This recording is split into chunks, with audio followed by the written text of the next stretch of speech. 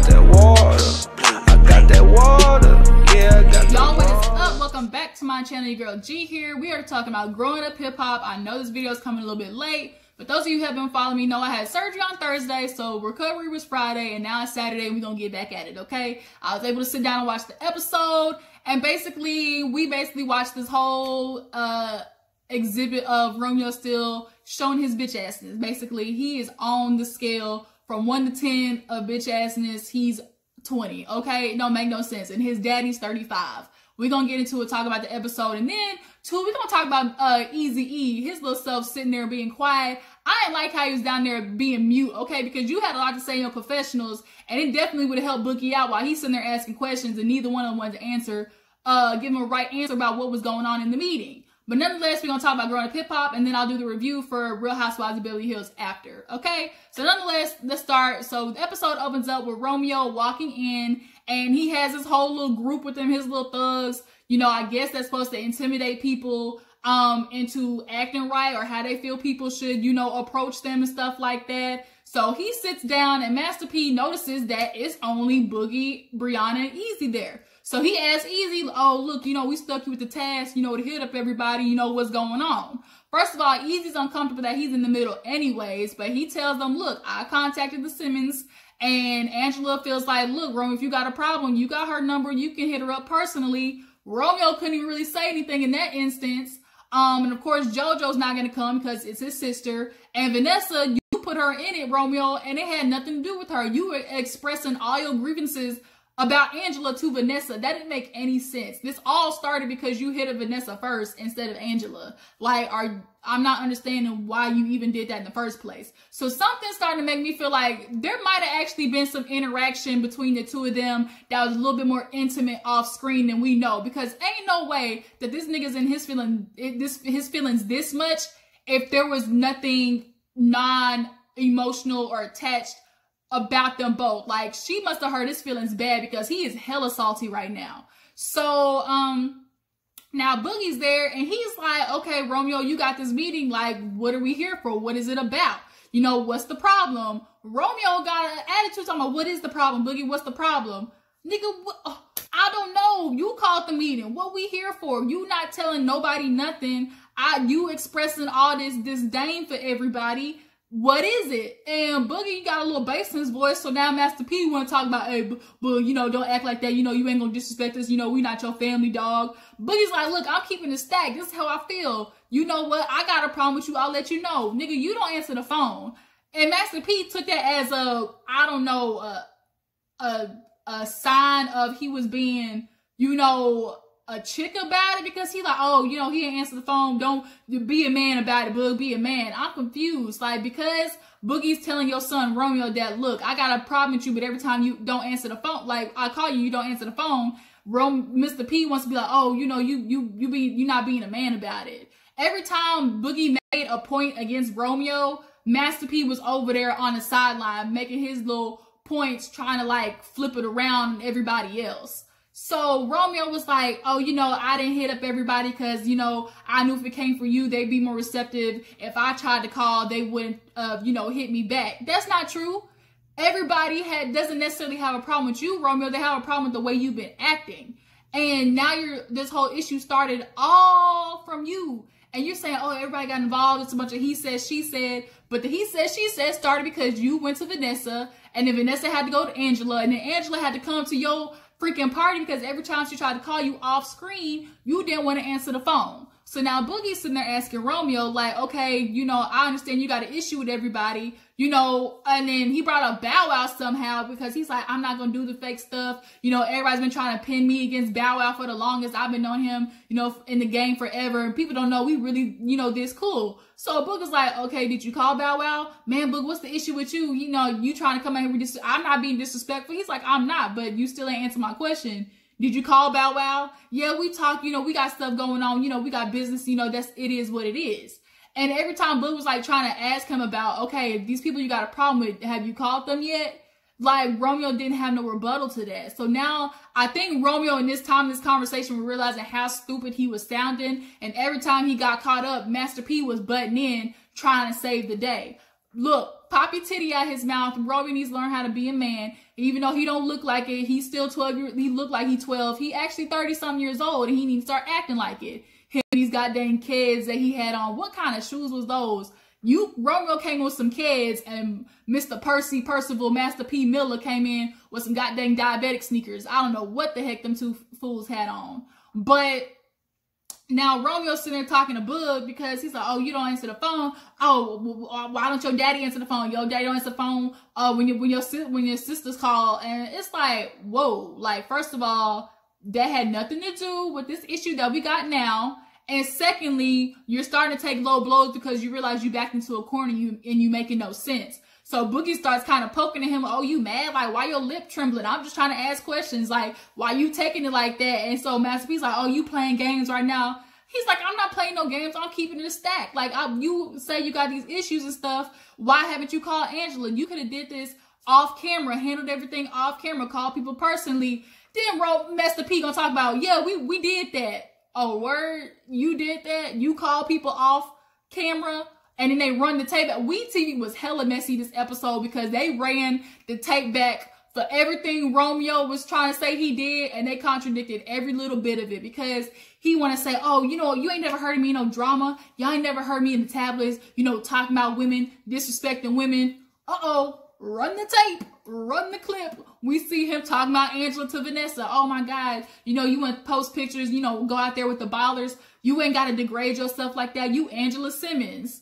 You said that verbatim out your mouth. And Romeo, you want to sit here and feel like, oh, producers and, you know, the TV channel or whatever it is trying to work against you and make you look a certain way. They can only make you look a certain way based on what you give them. This is all based on what you give them. You say, okay, they're trying to make a beef between you and Bow Wow. They can only make a beef between you and Bow Wow if you had some beef, or some negative things to say against him. And necessarily this season at all, there literally has been no talk about Romeo versus Bow Wow. Because for one, it's all been about Bow Wow and Angela. And then two, the real beef is between Egypt, Sam versus everybody. So it has not been a beef between you and Bow Wow. And then, oh, they're just using Angela as a pawn. And then Boogie had to check him and be like, bruh, there was a whole love interest between you and Angela the first 5 seasons. And they, like I said, run the clip.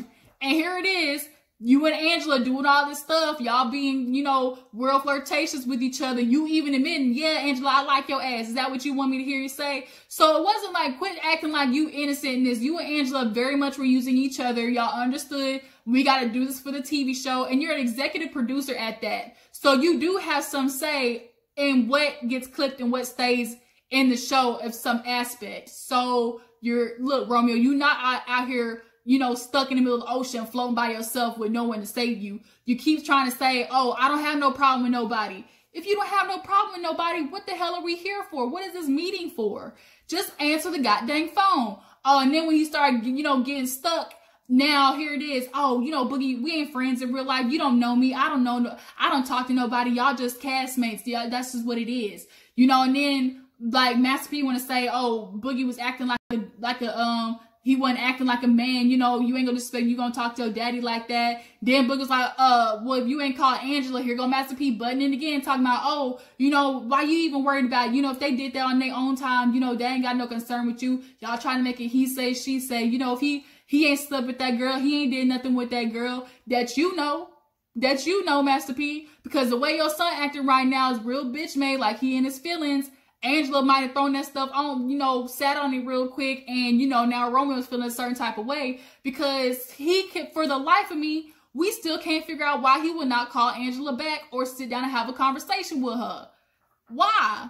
Master P, you sitting here backing up a whole situation for one that you got nothing to deal with. And then two, your son is absolutely wrong. He's wrong. He's dead ass wrong. And then EAZY sitting over there being quiet. And in the confessional, you're literally agreeing with every point that Boogie made, but you couldn't do that in front of Romeo and Master P. Had EAZY been, you know, in there mediating and saying the same and backing Boogie up, Romeo, I think, would have been more receptive and actually realized where he went wrong. So then it's like, oh, you know, I'm about my business. You know, I got business, so I got stuff to lose. You know, that's not you. And Boogie's like, wait a minute, you're not going to degrade me, homeboy. Like, that's not what we about to do. Don't sit here and try to make it seem like you bigger and better than me. See, the problem is Mr. Miller done blew up your head, Romeo, and now y'all feeling like y'all all this, and because people aren't, you know, being receptive to y'all to think y'all the way that y'all think they should, because y'all feel like y'all royalty or something like that, then y'all got an attitude. People aren't just supposed to hop, skip, and jump because y'all say here, you know, come in this meeting, when y'all could have called them personally and avoided all of this shit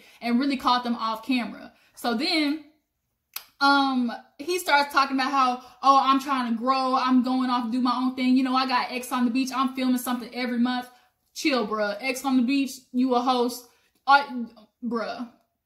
X on the Beach is literally the lowest class of the MTV TV shows that there is. So pump your brakes, homeboy. And you're like, you know, if you don't want to be along with me when I grow, then I can't hang out with you. That's not the problem. Nobody's not telling you, Romeo, to go on and do big things and, you know, flourish and have your businesses and stuff like that. But along the way, don't be an asshole to people and they be confused when they don't fuck with you. Like, 2 + 2 is not equaling 4 here, because still at the end of the day, you ain't answer Boogie's answer with his question, which is, what is the problem? What is the motherfucking problem? Then you got Master P over here, like I said, his goddamn class reunion suit on with his diabetic shoes, trying to tell Boogie, oh, you know, listen, okay, I'll be quiet, Boogie. You know, I'll let you talk so you can shut up after you get done talking. And in the minute Boogie tries to start saying something, oh, but you ain't even do it. And then Boogie was kind of like, he's like, okay, I'm gonna let you talk, I'm gonna let you talk. And it's like, oh, you know, he want to clap, be like, oh, you know, run up for Gangsta Award is Boogie. Like, Master P, go kick rocks in open-toe shoes. Like, you make me so sick. And that's why everybody else didn't show up too, because they knew it wasn't going to be Romeo. It was going to be Master P butting in over some shit he had nothing to do with. Nobody wants to talk to Romeo and the daddy. Like Boogie said, we got a problem with you, Romeo, with you. And then his friends is back there.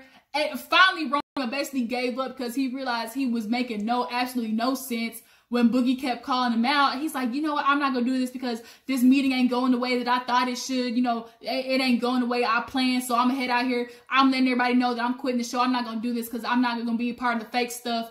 And they kept running stuff back. Oh, I'm not going to be part of the fake stuff. Then you see their Breakfast Club interviews where Angela and stuff was like, this ain't fake. Anything that you see on the show is what really happened. Then it's like, oh, I've been trying to be grown about it. And then you see Angela, I tried to call Romeo, he ain't answer the phone to this day. Like, it was so contradictory, and there's proof against you, Romeo. Everything that you've tried to say that you did, it's proof that it's the complete opposite. So I'm wondering what's going to happen when y'all run this shit back and watch it. Are you going to feel stupid and apologize to everybody? Brianna over there talking about, I'm not in, this ain't my problem. First of all, Brianna, he's using you because he knows that you're an outcast compared to everybody. Everybody in the beginning didn't like you, Brianna. And so now that he's kind of on his way out, he's trying to basically make a friend of you because you're low-key on the outskirts of everybody. You're just not getting cool with Angela and the Simmonses and everybody like that because you're on this new spiritual journey and stuff like that. So he was only being cool with you because he on the outs now too.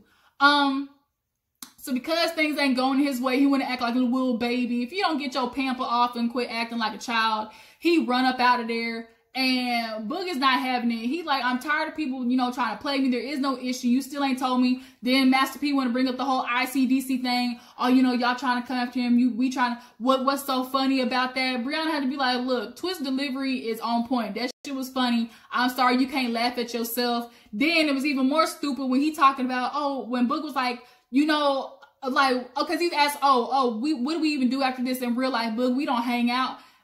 We don't hang out because 1, you don't answer the phone, and 2, you're choosing not to hang out. You segregate yourself. People who do these shows, just because they film, like, y'all can't become real friends. It's up to you to become real friends outside of the filming. Y'all can still hit each other up, but you weren't doing that, Romeo. You weren't trying to be friends with everybody. You viewed this as a business and as, we're just castmates, but everybody else has actually made genuine friendships outside of the show. Look at Brianna and Twist. Look at TT and Vanessa. They've actually forged friendships outside of filming Grown Up Hip Hop. You chose not to do that and you're mad about it. It took 7 years for them to penetrate this. Boogie was like, pause, nigga, I ain't penetrating nothing for 7 years. And that's my point exactly, because here it is, these people were lagging behind you for 7 years. And so that's what you want everybody else to do, because y'all had y'all little homeboys from the hood vying so hard to get out that they was running behind you and your daddy's ass for 7 years just to get a little piece of the pie and to make it out. And so you feel like because y'all got homeboys around y'all doing that, everybody else is supposed to do that too. Newsflash, everybody else in growing up hip-hop got royalty in their blood. So now he ended up leaving. Boogie's like, man, F this. And then his homeboy, little Walker Rome, whatever, trying to get into it. Oh, you know, why you get hostile, it's going to be a problem. We could put the gloves on. Boogie's like, first of all, like, it ain't no issue. I didn't even know there's a problem about the joke in the first place. And he told me I made jokes. He can't even tell me what the jokes is. First of all, little Walker Rome, whatever it is. Who are you? Okay. And then EAZY, you sat there real quiet and you agreed with everything Boog was saying. You felt like Romeo should have called everybody independently. You felt like Master P shouldn't have been in there nowhere, but you didn't say that at all. So Bow Wow pulls up late after Boog runs Romeo off. He gets fielded on the fact that, you know, he's feeling some type of way. And he's like, look, Romeo, me and him talk independently outside of this. You know, it's business. It's no problem. So after the meeting, we see the part where TT's having dinner with her little dude. You know, she's pregnant. She gets up, go to the bathroom. Vanessa basically gets out of him that he's going to be proposing in a couple of days. So that's going to be nice to see that. We see TT and Tyran talking about Egypt in this situation with her punching Brianna. And it's like, oh my God, like she would not be in a situation had Sam not been in there. So Egypt coming to talk to them. And they message Tretch because they know Peppa is a lost hope. That's Boo Boo the Fool. She dumb as a box of rocks. She's on the Sam train too. Bitch is ditzy. Okay, I don't know how she not, like Tyran said, how is nobody seeing the common thread in this situation? So they message Tretch, and in the middle of them talking to her, Egypt comes in, and basically she's still on this stance of, oh, you know, I need to show everybody I'm about that life. Like, I'm a grown woman. Can't people, you know, she wants to say that Brianna manipulated her and bullied her. Girl, you came in there on 10. You ain't gonna come in with an attitude and expect me not to get an attitude with you. You're the one that hyped all that up. And so you want this thing to be treated like a big girl so bad that I want to be a woman. I want people to treat me like an adult. When you gotta act like an adult. Punching somebody in the face does not show how grown you are, Egypt. And that just goes to show that you have no idea what growth is supposed to be and what it's supposed to look like. You, in your head, you feel like, oh, I'm really proving people, you know, I'm grown and I'm not no kid no more because I punched Brianna in the face.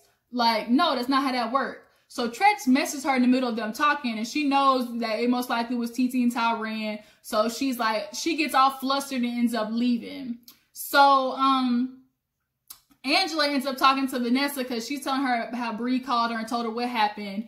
And Angela at this point is like, okay, he's leaving. Okay, and he still ain't called nobody. He's an executive producer. Like, you join this. Can't nobody, everything that happened on the show is something that was recorded that was real life. Like, you're getting mad at situations that you created, for one, and you knew what you were signing up for. Like, this is reality TV. You knew exactly what you were signing up for. There has to be some type of storyline, which is why you played into it for 5 years with Angela. I can't. So Angela's like, you still ain't picked up the phone, and I'm supposed to follow after you, constantly call you, text you, you not answer. All of a sudden you want to pop up out the woodwork and tell me to come run into a meeting? No, nigga, that's not how that's gonna work. So at this point, Vanessa's like, I just don't want to be in the middle of it anymore. And she understands that Angela's probably a lot more hurt than she's leading on, because they did have a genuine friendship. They did like each other. So this is just going all downhill. And Angela's looking like, I don't care no more. So we end up getting to the end of the episode. And Tretch is sitting there with her.